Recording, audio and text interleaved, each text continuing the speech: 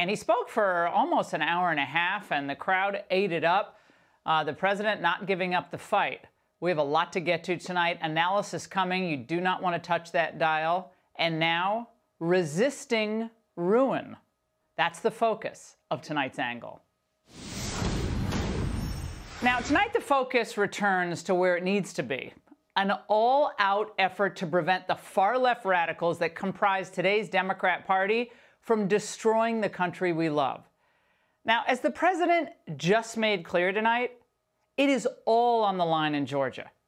Re-election of Republican Senators Perdue and Loeffler, it's absolutely critical.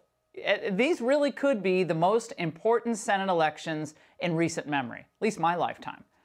A 50-50 tie in the Senate will ensure an all-out assault on our freedoms, our economy, and our Constitution, including our Second Amendment and our religious liberty in the First Amendment.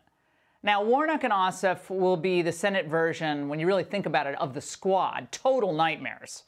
And while Republicans, they've been engaging at times in kind of a pointless circular firing squad routine, Democrats, they were busy registering new voters and ramping up interest in the runoffs. In normal times, Republicans usually fare better in runoffs, but these are not normal times.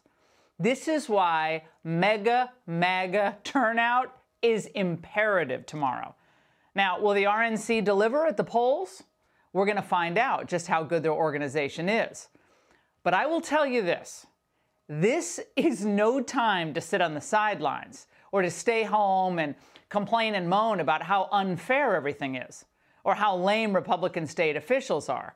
Set it all aside and keep your eye on resisting the rise of the rabid socialists who will run you over while they'll enrich Wall Street and China.